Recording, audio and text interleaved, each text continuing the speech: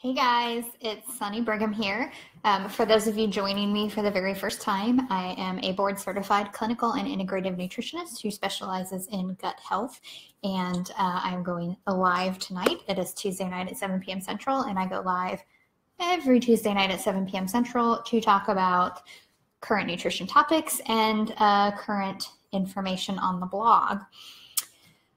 So let me go ahead and post the blog. I'm actually live streaming from my computer. I've never done this before. I usually use my phone, so you'll have to forgive me if I screw something up. Por favor. Okay, so we'll post the blog here. I think it's already posted above, but I'm going to post it again anyway.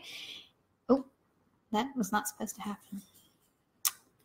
I opened another window there. All right, we're pinning that comment. Okay, so this seems to work better because, oh, look at this guy right here. See if I can circle him. I'm going backwards. Oh, and there's another one. They're all coming for some reason. Okay. So anyway, tonight we're discussing inflammation in the body, and we're going to talk about ginger and turmeric and what that can do to help reduce inflammation. So we've got the blog up in the comments. If you have any questions as we're going along, go ahead and post them, and I will be sure to answer them for you. Apologize for all the loudness in the animals. Hopefully you guys can hear me pretty well. All right, so let's start and just talk about inflammation in general. So when we talk about inflammation, we usually think of joints being inflamed or cuts on the skin or things of that nature. We don't ever really think about inside, aside from joints or painful areas. A lot of times inflammation can run rampant and we don't really know it, or maybe we're not even really thinking about it because we don't really know the signs and symptoms of inflammation outside of the standard run-of-the-mill pain. And so if you think about, I always use this analogy, if you think about on the surface of the skin, if you get a cut or something like that, the immune system wants to repair, make sure that there's no, critters coming in through that cut. And so it kicks off an inflammatory response in the body, and it sends all the good juju to that area so that it can start to repair. And you see it starts to get swollen, and maybe it's a little painful for a few days. Those same processes happen inside the body. And they happen inside the body a lot when we eat foods that we're not supposed to. So 80% of your immune system lies within your small intestine. And so your small intestine is where the magic really happens when we talk about food digestion and nutrient absorption. And so if 80% of the immune system lies within the small intestine and we're taking in a lot of fast food and cookies and cakes and sugars and dairy and eggs and corn and all these things that can be inflammatory to the digestive tract, we're kicking off an immune response, creating inflammation in the small intestine every time we consume one of those foods.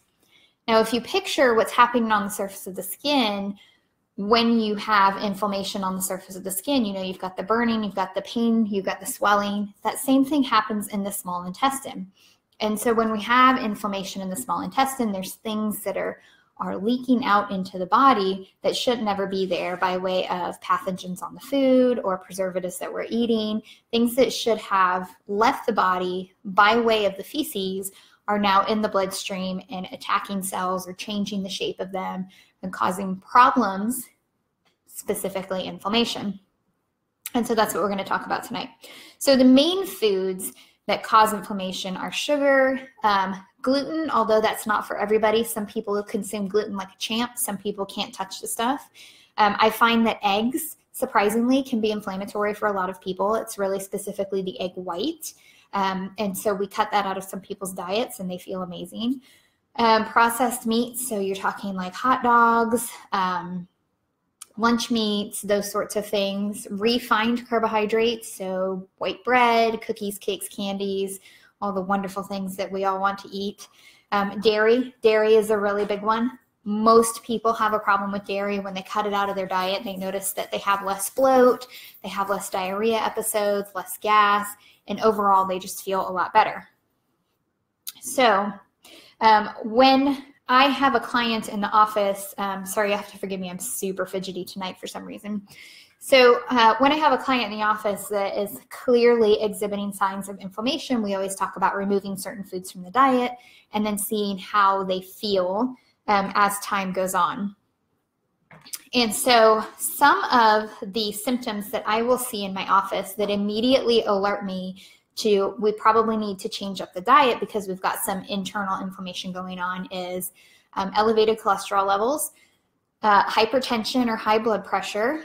Joint inflammation is a big one, and joint inflammation or pain that is not due to injury. So if you haven't recently hurt yourself, if you don't have an old football knee injury, anything like that, you just kind of have, I don't know why, but all of a sudden my hips hurt and my back hurts and my elbows hurt, or things are a little crickety in the morning when I try to get going and they're a little stiff and painful. That's an indication that there's probably some inflammation on the inside going on. Skin issues, I see this a lot. So just, atopic dermatitis or eczema is a big one. Typically we'll remove things from the diet, clients that have eczema, and we keep it that way until their eczema clears. It's usually within 2 to 4 weeks.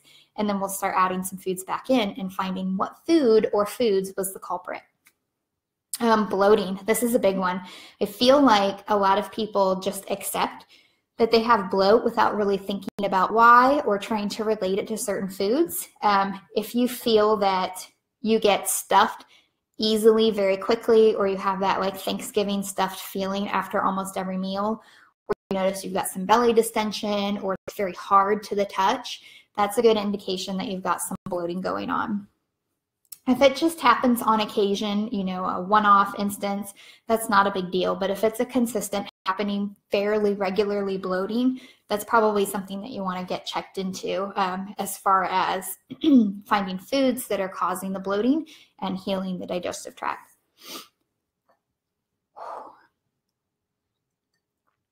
Loose stools or diarrhea. So on the rare occasion, that's perfectly fine if you have an acute episode of diarrhea or loose stools. Happens to the best of us. But if it's like an everyday occurrence to where when you get a normal stool, you're celebrating, that's probably a good indication you've got some digestive concerns going on. Abdominal pain, usually especially in the lower abdomen. Increased anxiety or depression. So most of our, I shouldn't say most, so a lot of our serotonin and our GABA is produced in the small intestine as well. So when we've kind of got digestive problems running rampant, and maybe we already have anxiety or depression, or maybe we're prone to it because of past occurrences that maybe we didn't handle appropriately, or we didn't get help or assistance with those, or maybe we have familial link to anxiety and depression, we can actually exacerbate those by having digestive problems because we're not able to produce the serotonin that we need, which is our happy hormone. And then bad bacteria in the gut actually feeds on our GABA. So as the GABA is being created, we're not able to use it. It's not being transported to the brain to do what it's supposed to do. The bad bacteria is eating it up before it can get a chance to ever, help us feel better. Trouble sleeping. This is a big one. Migraines, and then weight gain. So weight gain will happen as we age. It's just, especially after you pass age 30, your metabolism starts to slow down. So it's not uncommon to put on a couple of pounds every year. But if you're putting on like 5 pounds, you didn't change your diet, and then that 5 turns into 10, that 10 turns into 20, and you still haven't changed your diet at all, that's probably a good indication that we've got some gut impairment going on. Could be some other things, but if you take the weight gain paired with the bloating and the diarrhea or the persistent constipation and the skin issues and the joint pain, there's a good cycle of symptoms there showing that we probably have some inflammation going on inside the body. Alrighty, so let us talk about how we can use turmeric and ginger to reduce the inflammation. So as a nutritionist, when I want to reduce your inflammation, the first thing I want to do is to remove these offending foods. But we're not talking about elimination diets or autoimmune protocols. Tonight, we're talking about how you can use ginger and turmeric to reduce some of the inflammation. So let's talk about ginger first. And I'm referencing my blog so that I can make sure that I get all of the information out to you that I put in the blog. If you don't know, every Monday at 10 a.m. a new blog is posted on my website, and then we talk about it on Tuesdays at 7 p.m. Central via Facebook Live, which is what we're doing now. So let's talk about ginger first. Okay, so ginger is awesome for a lot of things. It is great to aid in digestion. I love to have ginger tea in the evening. I like to pair it with lemon as well, so I have a ginger lemon tea. My husband swears it tastes like, and I can't even think of the name right now.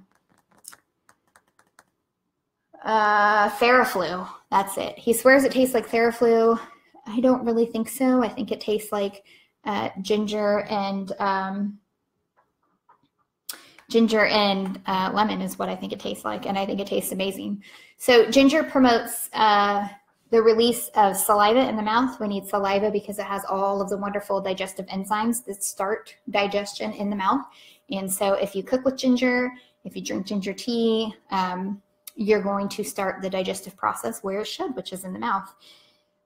Ginger also promotes gastric emptying. So this is great too. So a lot of us suffer from gastroparesis, which is our stomach doesn't really release all of the food that's sitting in the stomach. And so other food kind of sits in there and it stays there where it shouldn't stay until the next course of food comes in. Then it finally releases that previous course, and then the other food just kind of sits in there. And so what ginger does is it causes the stomach to do what it's supposed to do and allow for the food to empty into the small intestine so that we can continue digestion and utilizing all of the wonderful nutrients that are in our food. It's really good because if you have some post-meal bloating, I find that ginger lemon tea mixed together really helps to reduce post-meal bloating. It also helps if you have kind of end-of-day bloating where you may not wake up bloated, but throughout the course of the day and at the end of the day you end up a little bloated. I always find that ginger and lemon tea mixture is always really good to help reduce some bloating. Ginger, a lot of people don't know this, has been shown to reduce LDL, triglycerides, and your total cholesterol readings. Now, I've talked about this before. So LDL and triglycerides are not actually cholesterol, but they are pulled into the cholesterol panel when you go get your labs drawn. Total cholesterol is the only cholesterol there is. LDL is a low density lipoprotein. Yeah, low density lipoprotein. Sorry, I had a brain fart there for a minute. And they're kind of like the cars that drive the cholesterol around through the body. And then triglycerides is actually a fat, but because it's a good fat to measure, because if we're eating a lot of refined carbohydrates, taking in a lot of sugar, or maybe we're having a little too much alcohol, it'll show up in our triglyceride levels. But ginger can actually bring those down. Dietary cholesterol really actually has very little effect on your overall cholesterol levels. If we take in too much cholesterol through food, our body will pull back on processing cholesterol because we create about 80% of our own cholesterol that we make. So if we take in more, our body will create less. But if we have inflammation, kind of gets confused and things get out of whack and we start continuing to create more and more and more cholesterol. Inflammation affects the liver and we process all cholesterol through the liver. So a lot of that has to do with that. Let's see what other fun facts I can throw at you tonight. Ooh, here's a fun study. So ginger has been shown to be just as effective as a standard steroid treatment and more effective than NSAIDs, which are non-steroid anti-inflammatories, when utilizing it as an anti-inflammatory in joint pain. So if you have joint pain, I'd go ahead and whip up some ginger tea and relax instead of reaching for the NSAID, because the NSAIDs can actually cause inflammation in the small intestine. So if your joint pain is directly related to inflammation in the intestine and you are taking in Tylenol and NSAIDs and things like that, you're just kind of feeding into the inflammatory process. So the pain may go away, but all the stuff that's happening on the back end is still happening and is starting to get a little out of control. So NSAIDs are really just Band-Aids. They're not fixing the problem. And then ginger is just great reducing overall inflammation. So when we go to the physician and we get our annual physical, as everybody should be doing, and you get your labs drawn, if I send a client to a physician, I really like for them to get specific labs And one of them that I ask for is either C-reactive protein or high-sensitive C-reactive protein. So that tells us how much inflammation is in our body. So next time you go to the physician and they say, hey, it's time for your labs, why don't you say, can we pull a CRP doc? And the doc will say, right on. And ginger can actually reduce your CRP levels. So that's ginger in a nutshell. Let's talk turmeric. So turmeric, like ginger, is also an anti-inflammatory. It acts to reduce the actual inflammatory response in the body, especially for individuals that have chronic inflammation. So people that have digestive problems, I really like for them to do like a turmeric latte or combine it, and let's do a turmeric ginger latte or a tea. And ginger or turmeric, because we're on to turmeric now, has been shown to reduce digestive inflammation. So that's good for individuals with IBS, because IBS is irritable bowel syndrome. That's where our digestive tract is inflamed. It's usually the large intestine. And so turmeric is good for that, a turmeric latte. Oxidative stress. Ooh, this is a good one. So oxidative stress, which sets off the inflammatory response, one of the many things that sets off the inflammatory response. So oxidative stress is bad. We don't want that. Will set off the inflammatory response, and it is one factor in chronic inflammation. And actually, turmeric can react on oxidative stress. So turmeric acts as an antioxidant in this capacity and reduces the inflammatory response. So that's how turmeric, I keep wanting to say ginger because we just talked about ginger. That's how turmeric acts on inflammation. Oh, hey, buddy, what are you doing? Oh, it's my little dog. Okay, so here's a fun fact for you that turmeric is, it's wonderful. It's a great spice. We can use it in a lot of things, but curcumin, which is actually the active ingredient in turmeric, is the one that gives it its golden hue and its anti-inflammatory properties. And in order for curcumin to act appropriately in the body, we want to pair it with two things. We want to pair it with black pepper, and we want to pair it with a fat. Usually coconut oil is going to be the tastiest, or a coconut fat milk. So like a full fat canned coconut milk. So not to say it won't be effective if you take curcumin or turmeric alone, but the best way to take it to get the maximum absorbency is adding it with a black pepper and a fat. So on the blog, if you click it in the comments, there are 2 recipes for you. There is a recipe for ginger lemon tea, which I make quite often because I love it, and it does not taste like Theraflu. And then we've got ginger turmeric latte. So I have made this a few times. There's actually a picture on the blog of one that I made. I'm a very texture sensitive person. I also don't like my skin to be sticky or I'll get very angry. So I'm very sensory sensitive. So if you are that type of person, you may not enjoy the latte. But if you're not, if textures don't bother you, if it doesn't bother you, if your skin's sticky or your pants sit in a weird angle, then you will probably enjoy and benefit from the latte. So definitely do the latte over the tea. The tea is really good for digestive impairment. The latte is good for overall inflammation, including digestive impairment. So you've got those recipes there. We got a nice gif of Dr. House drinking some tea.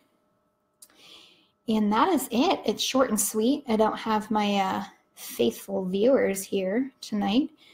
So if you're watching this afterwards, feel free to post a comment. I do monitor them, so I will be more than happy to answer any questions that you have in regards to digestive inflammation, overall inflammation, or turmeric and ginger.